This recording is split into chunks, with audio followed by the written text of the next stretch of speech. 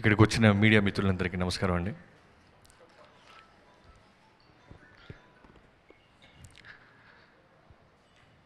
నేను డెస్టినీని నమ్మేవాడిని, బట్ 100% ఎక్కువ ఈ సినిమాతో నమ్మటం స్టార్ట్ చేశాను. దానికి కారణం ఏంటంటే, నేను జైలోకి చేస్తున్నప్పుడు ఎన్టీ రామారావు గారి బ్యానర్లో, అంటే కళ్యాణ్ రామ్ గారు పెట్టిన ఓ బ్యానర్లో తారక్తో వర్క్ చేయాలనేది వాళ్ళ ఫ్యామిలీ అందరి ఒక కోరిక. సో ఎప్పటి నుంచో వాళ్ళు అనుకుంటున్న ఆ కోరికలోకి నేను డైరెక్టర్ అవ్వటం, నేను అలాంటి కథ చెప్పటం, ఫైనల్గా స్టార్ట్ అవ్వటం, సక్సెస్ అవ్వటం చూశాను. దాని తర్వాత ఆఫ్టర్ జైలో కూసా వెంకీ మామ ఫస్ట్ నా దగ్గరికి కోనా గారు ప్రపోజల్ తీసుకొచ్చారు. ఒక మామ అల్లుళ్ళు సబ్జెక్ట్ చేస్తే బాగుంటుంది బాబు, వెంకటేష్ గారు చైతు కాంబినేషన్ అనుకుంటున్నారు వాళ్ళు అన్నప్పుడు, నాకు ఆ వింటంతోనే ఆ కాంబినేషన్ మీద ఒక నిజంగానే జెన్యూన్ కదా వీళ్ళిద్దరు అనిపించింది.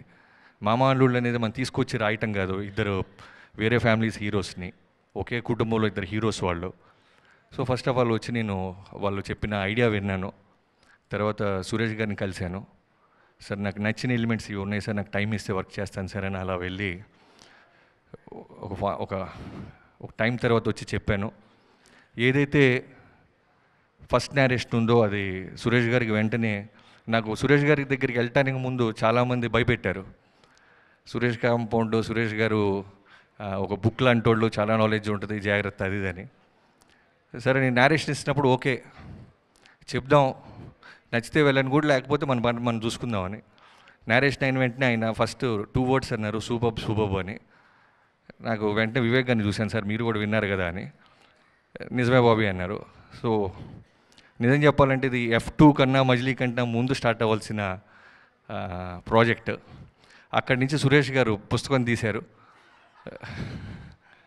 సో ఫస్ట్లో కొంచెం, అంటే సురేష్ గారి గురించి ఒక మాట చెప్పాలంటే ఉగాది పచ్చళ్ళు లాంటి వాళ్ళు, చేదు పులుపు కారం అన్నీ కలిపి ఉంటాయి, బట్ ఫైనల్ ప్రోడక్ట్ బాగుంటుంది. అలానే ఫస్ట్లో ఇబ్బంది అనిపించిన ఆయన అడుగుతున్న ప్రతిదానికి ఒక లాజిక్, ఒక ఫ్యామిలీ నుంచి వస్తున్న ఇద్దరు హీరోస్ కలిసి చేస్తున్న స్క్రిప్టు ఖచ్చితంగా బాగుండాలి, అన్ని సెక్షన్ ఆఫ్ ఆడియన్స్ నచ్చాలి అనేది ఆయన గోల్ అని అర్థం చేసుకున్నాను పాజిటివ్గా. బట్ తర్వాత నిజంగా నేను ఊరికే మాట వరకు చెప్పట్లేదు సార్, చాలా నేర్చుకున్నాను మీ దగ్గర. పేషెంట్గా చాలా బాగా వర్క్ చేసాం ఈ స్క్రిప్ట్ని. ఈ సినిమా చూస్తే ఖచ్చితంగా ప్రతి ఇంట్లో ఉన్న మేనల్లుడికి వాళ్ళ మామ గుర్తొస్తాడు, మేనమావ. అలానే మేనమావకి వాళ్ళ అల్లుళ్ళు గుర్తొస్తారు. అది టార్గెట్ పెట్టి చేసాం ఈ స్క్రిప్ట్.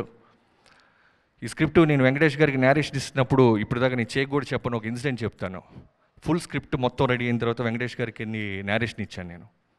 ఇచ్చిన వెంటనే ఆయన ఒక చిన్న వాటర్ అది ఇది తాగి పాజ్ తీసుకొని, నాదంతా బాగుంది బాబీ, చైతుది ఇంకొంచెం ఏదైనా వర్క్ చేస్తారా, ఇలానే ఉంటుందా అంటే, లేదు సార్ ఇంకొంచెం డీటెయిలింగ్ చేయాలి సార్ సెకండ్ హాఫ్ అన్నాము.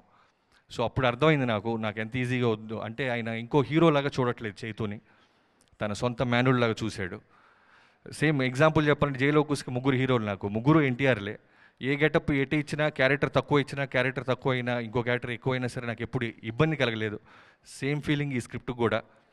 చైతు సైడ్ నుంచి కానీ, వెంకటేష్ గారి సైడ్ నుంచి కానీ, ఇంకో క్యారెక్టర్ అంటే ఆ మామ క్యారెక్టర్ బాగుండాలని చైతు తప్పన నేను జెన్యూన్గా చూశాను. అలానే చైతు కూడా వాళ్ళ మామయ్య గారి క్యారెక్టర్ ఖచ్చితంగా బాగుండాలి అనేది, ఆయన ఫండ్స్ వస్తున్నప్పుడు విజిల్స్ వేయటం, మాస్ వచ్చినప్పుడు ఆయన హ్యాపీగా ఫీల్ అవటం చూశాను. నిజంగా చాలా హ్యాపీగా ఉంది. ఈ ప్రాజెక్ట్ ఫైనల్గా December 13th వస్తున్నాం సాలిడ్గా. సురేష్ గారు స్క్రిప్ట్ లాగే చాలామందికి సినిమా చూపించారు. సో ఫైనల్గా రీసెంట్గా ఒక 4-5 days బ్యాక్ నాకు ఎప్పుడు మొహపరిచయం లేని ఒక 30 మందికి చూపించారు. వాళ్ళు అయిన తర్వాత వాళ్ళు నాకు ఇచ్చిన హగ్ కానీ, షేక్ హ్యాండ్స్లో కానీ నాకు అర్థమైంది సినిమా ఎంత బాగా వాళ్ళందరికీ కనెక్ట్ అవుతుందో. అలానే ఫస్ట్ ఆడియన్ ఈ స్క్రిప్ట్కి వచ్చి తమన్. నాకు పవర్ సినిమా మొత్తం చూసిన తర్వాత లాస్ట్ డే షూట్ జరుగుతుంటే నాకు కాల్ చేశాడు. ఇప్పటికీ నేను ఆ కాల్ మర్చిపోలేను. చాలా మంచి సినిమా చేసావు, సెకండ్ హాఫ్ వేరే లెవెల్లో ఉందని. సేమ్ ఈ సినిమాకి అదే పాజిటివ్ వైబ్.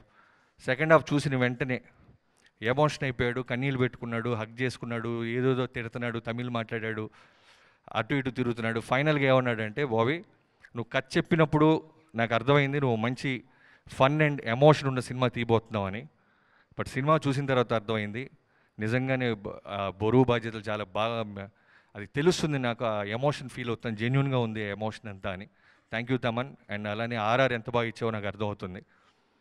అండ్ మిగతా పీపుల్స్ మీడియా ఫ్యాక్టరీ విశ్వప్రసాద్ గారు తక్కువసార్లు కలిసినా సరే ఎప్పుడైనా ఒకసారి కథ విన్నారు ఆయన, అప్పటి నుంచి అదే సపోర్ట్. అలానే వివేక్ కూచిపట్ల గారు అందరికంటే ముందుగా నెంబర్ ఆఫ్ ఈ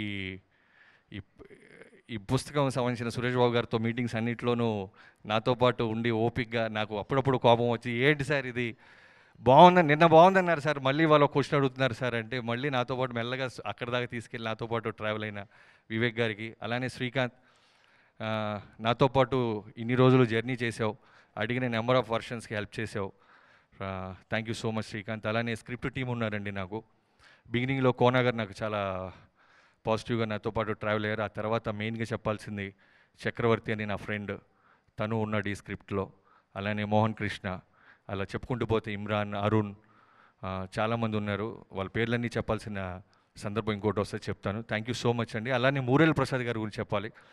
ఈ ఆర్ఆర్ ఎంత ఇంపార్టెంటో ఈ సినిమాకి విజువల్స్ కూడా వెరీ వెరీ వెరీ ఇంపార్టెంట్. ఎందుకంటే ఎప్పుడు నేను విలేజ్లో సినిమా చేయలేదు, అలానే మిలిటరీలో సినిమా చేయలేదు.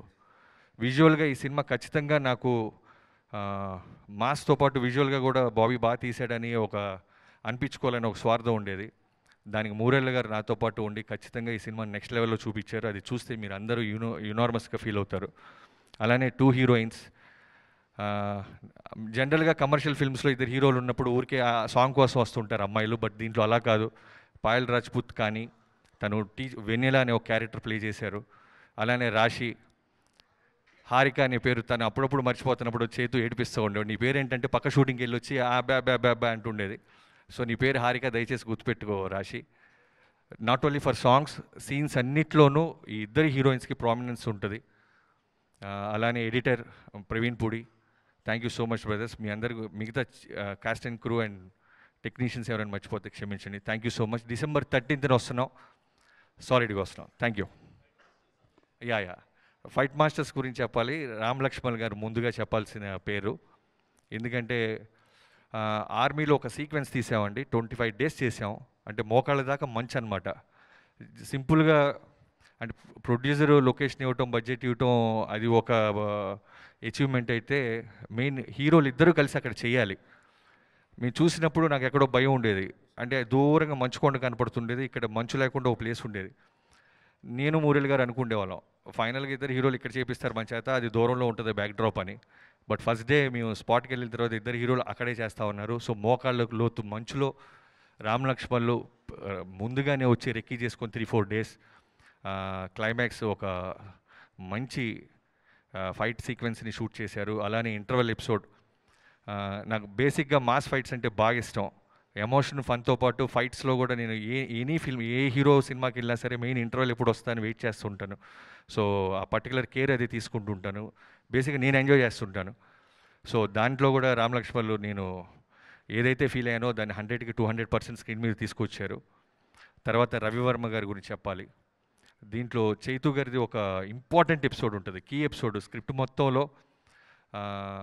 ఒక ప్లేస్లో చైతు గారి మళ్ళీ రీఇంట్రో లాగా ఉంటుంది సినిమాకి. అది రవివర్మ గారు ఫస్ట్ టైం నేను చేయటం. నిజంగానే చాలా చాలా చాలా డీటెయిల్డ్గా చేశారు. ఎందుకంటే ఏ ఫైట్ ఎలా ఉన్నా ఓకే, ఈ ఫైట్ మాత్రం చిన్న అథెంటిక్గాను కొంచెం స్పెషల్గా ఉండాలి. సో చాలా బాగా చేశాడు రవివర్మ గారు. అలానే విజయ్ మాస్టర్ గారు 2 సీక్వెన్స్లు చేశారు, అవి కూడా చాలా బాగా వచ్చినాయి. విజయ్ అన్న నాకు జైలో కూసి చేశారు మీరు. అలానే సేమ్ సెంటిమెంట్గా మళ్ళీ ఈ సినిమాకి వచ్చి 2 important, very very key important సీక్వెన్స్లు. అంటే నిజంగా చెప్పాలంటే అది యాక్షన్ కన్నా స్క్రిప్ట్కి సంబంధించింది అనమాట. ఎక్కువ ఎంత ఫైట్ మాస్టర్ కష్టపడ్డా డైరెక్టర్కి ఎక్కువ పేరు వస్తుంది. అలాంటిది ఆయన పర్సనల్గా తీసుకొని దాన్ని బాగా తీశారు. Thank you so much.